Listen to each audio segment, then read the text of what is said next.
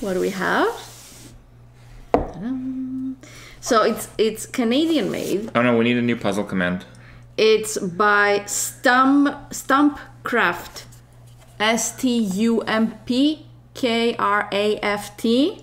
And it is the sky was CRAFT. It's not CRAFT. You're getting Kripparian in your mind right now. And it's the sky was beautiful on fires. And they make wooden puzzles. It's Canadian. It's really, really pretty. It smells very woody and smoky. It's plywood though. It does smell like smoky though. I don't know. Maybe it's like a special plywood blend. Like maybe they use like just maple or something. Because it does smell kind of like wood. I don't know. It smells like really... Yeah, but one of the puzzle... This is the first puzzle piece I picked up. It's a fucking goose. Look at that. It is really Canadian. You got it? We have a snack. And... I don't know what this is, but it looks like a Twitch emote. Dragons. This one. Isn't that a crab? I'm not sure. So the artist is called Steve Driscoll. Oh, the stars and constellations, one who normally view an Algonquin in November, serve as the backbone to the pattern of whimsies that are woven into the puzzle. Hobbyist astronomers may very well have a distinct advantage in solving this puzzle. Like the previous wooden one that we made, smells like wood because it's laser cut. Well, it is wood, you know. Like the previous one we made, it has a bunch of, they call it whimsies, I guess. Like figures that pieces that are either figures. Got it. Or pieces that create figures. For example, this. Actually, wait, does it go in the other one? Looks like a unicorn head. No, it doesn't. But I guess we're gonna find the body soon.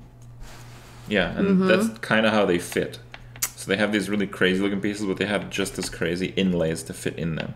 You're not a big puzzle guy, but you saw a video on Twitter and this seems like a work of art. This is a work of art. Yes. Some of these puzzles are really cool. I'm very excited about this puzzle.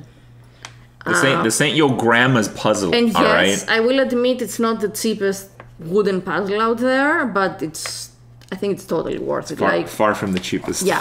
They're really awesome. Got like a moon or something.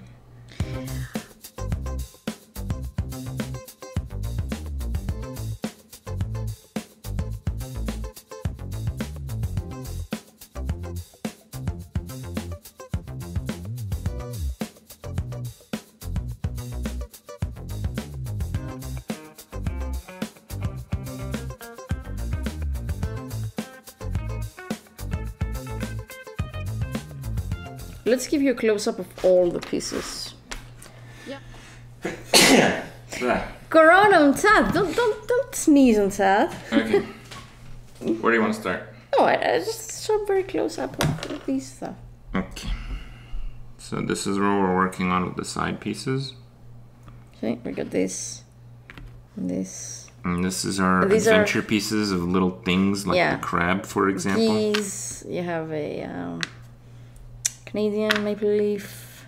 You have the comet fireball, meteor, alien stuff, constellations.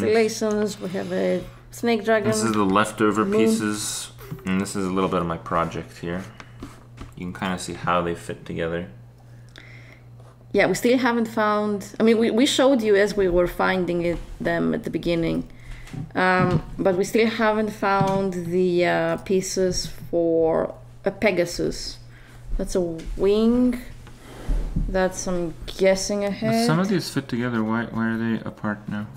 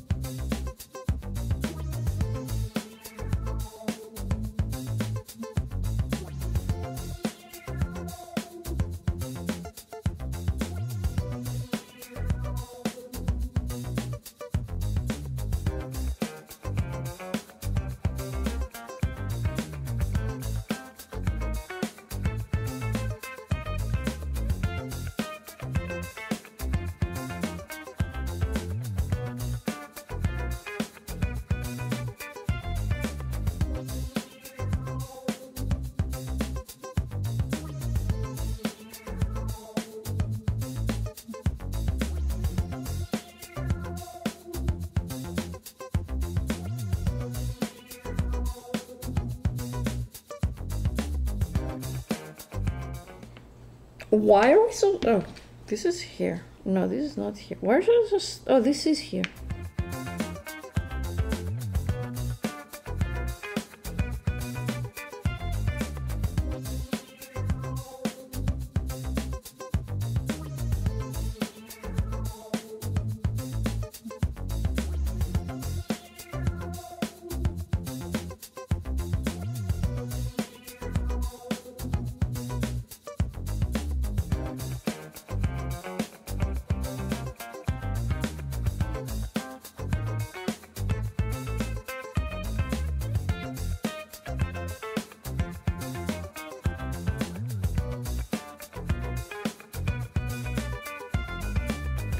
There, I finished the sides. Okay, sides are done. Now we can do the middle. Okay, good.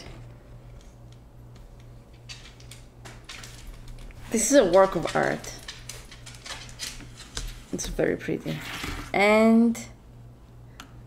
Oh, wait. Just get it in there.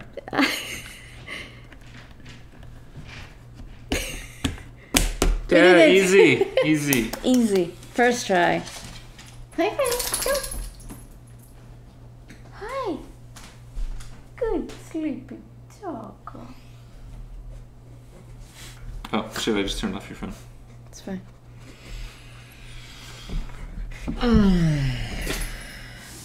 I don't want to go through the process of taking it apart and gluing every piece. Plus, if you do that, I think glue might like come out and it's gonna look bad. So I do not know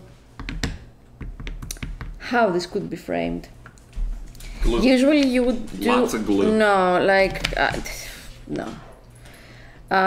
Usually you would do at the back like sticky sheets for puzzles, but this is like kind of heavy, so you would need a bit more support. Glue. Glue. Glue the back to a frame. Yep. Glue.